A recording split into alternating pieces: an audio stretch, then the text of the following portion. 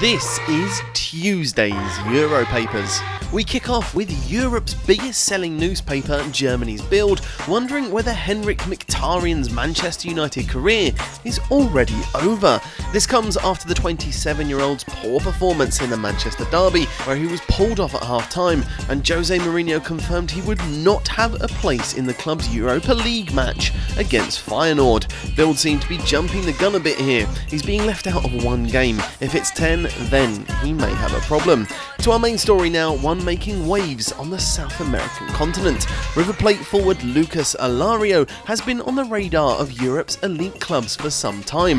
Argentinian sports paper Ole, who bring us today's story, say the nation has no doubt the 23-year-old Argentinian's future lies in European football. That's why it came as a massive shock when Alario chose to join River ahead of a host of clubs just over a year ago.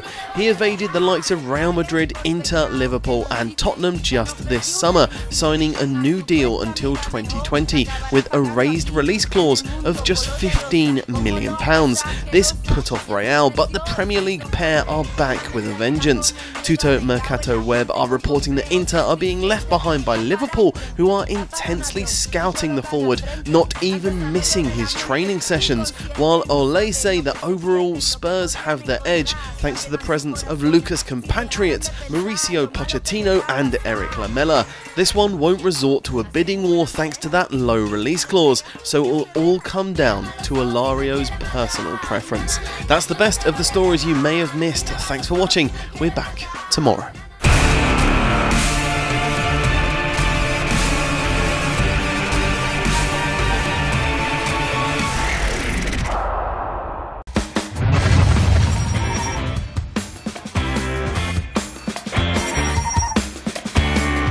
I've done. A great success, a great player, and especially when you're joined by a tennis legend.